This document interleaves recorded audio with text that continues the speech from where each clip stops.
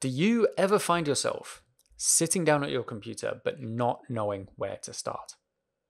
If so, it's very easy to end up on autopilot, checking email and so on, and letting your attention drift and just follow whatever pops up. Once you're in that kind of loop, it can be very difficult to get out again. So ideally, you should never sit down at your computer without having a clear idea of what you're going to do. And you shouldn't wait until you arrive at your desk to decide what to focus on. So you could take 10 minutes at the start of the day to sit with pen and paper and work out what you're going to do. But I think it's better if you do this the day before. So at the end of each day, try to take 10 to 15 minutes to plan the next day. So make a note of anything that you have to do, any pre-existing commitments. So check if you have any appointments or crucial tasks that you have to remember to do.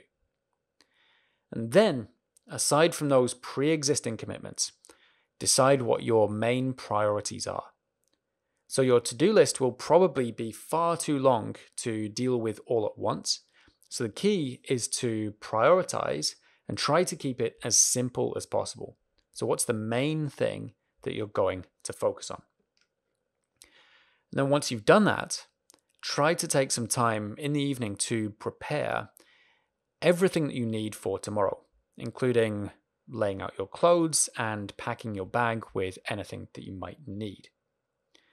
And this simple habit works because it takes the pressure off from your short-term memory and your decision-making processes first thing in the morning. So you won't need to rush around looking for things, and you really start the day with a clear sense of purpose. Now, when I do this consistently, everything else seems to run more smoothly.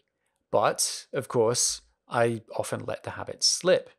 So when I find things getting out of control, this is always the first habit that I try to go back to. Now, just a quick note on this before I finish. Once you've set your priorities for the next day, try to stick with them. So you may hit some problems and want to switch to working on something else in order to stay busy or productive. But if you do that every time you hit a block, then you'll never solve anything. And research is often more about problem solving than productivity. So stick with it and give yourself the opportunity to solve problems when they arise. So try this out and let me know how it works for you. And as always, if you like this video, please hit like and subscribe, as it helps grow my channel. It helps other people find it.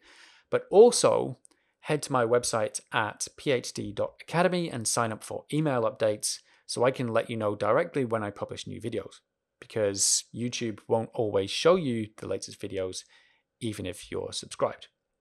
On my website, you'll also find details of my online writing course and my book, as well as one-to-one coaching and live training at universities. So that's all from me. Thank you so much for watching to the end, and I'll see you next time.